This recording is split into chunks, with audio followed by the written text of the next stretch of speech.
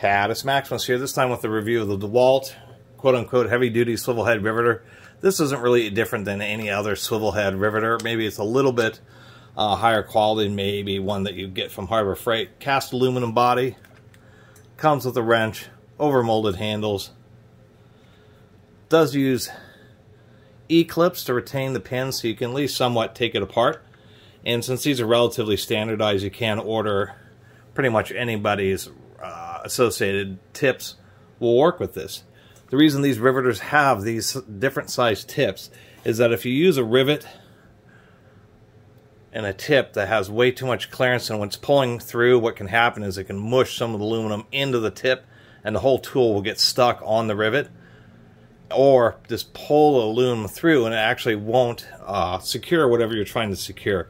So you always want to use the tip that is as small as possible that will fit the rivet.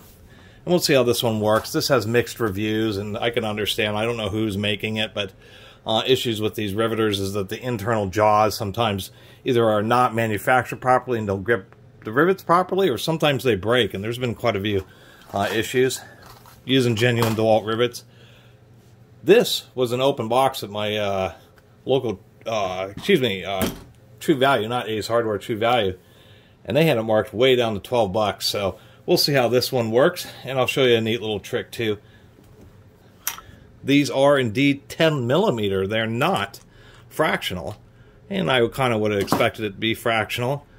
Replacing the bits is as simple as unscrewing them. The bits are specialized. They have this little taper, and the reason that taper exists is that when the riveter opens all the way up, the jaws will hit the back of that taper and open up to release the rivet. That's why they have the special taper.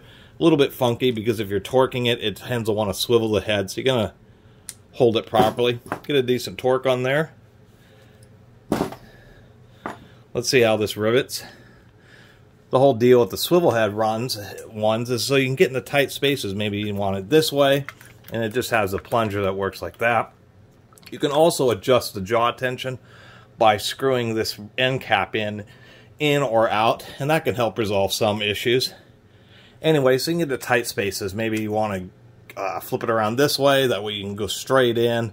Maybe the normal way when you can get flush, or maybe sideways even. Although they're kind of funky, I've never been a huge fan of those. Put in the rivet, put a little bit of tension. Also, when they talk about rivets, such as these all being 1/8 inch, that means that you want to have an 1/8 inch hole, because the same deal with these nipples, the rivets don't have much expansion, so you really need to have a hole that's just the right size. Put it in there, give it a squeeze, press it back onto the rivet, give it another squeeze, and until it pops, and that's actually it breaking the stem. And there you go, you have your rivet, and it's mushed it out. Now you can put a washer on the backside if you have access, and it can help make the rivet more secure. There's also a neat little trick for visual appearance, is these little collars, they're just held onto the nail by just a little pinch on the nail. So you can actually take the collar, and what a normal rivet, come on package, a normal rivet will look like this. So you can actually take the collar and put it on backwards like that. So now what you have is something that looks like this. And the whole reason you might do that is it's not convenient, because you need basically access to both sides. That did release that stem, because you have to be able to put the rivet through the object and then be able to grab onto its riveter. And when you're doing this, then it's really important that you have just the right size nipple on there. Otherwise, it will badly jam. But the whole advantage to doing it this way, get a grip because I'm trying to hold all this.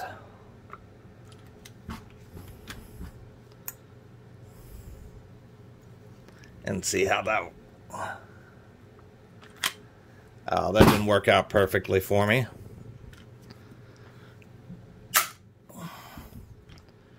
Well, it actually pulled it through. Anyway, as far as a basic swivel head riveter, as far as this particular unit, it seems to work okay. And actually, I'm more disappointed with DeWalt's rivets than I am with their rivet gun, to tell you the truth.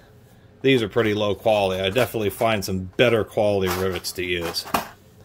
Anyway, sorry for the long video. I was trying to demonstrate something neat, and DeWalt's crappy rivets, or at least they're steel ones, and I suppose they are stronger. Didn't quite want to quite cooperate. What I'll do is I'll try it again with one of the aluminum ones. No, I was having the same luck with their aluminum, so it doesn't matter. I don't like DeWalt's rivets, that's for sure. It was certainly easier with another brand that I was using. Anyway, I really appreciate everybody who's been watching and subscribing, and if you haven't subscribed, please do. Until next time, Catus Maximus out.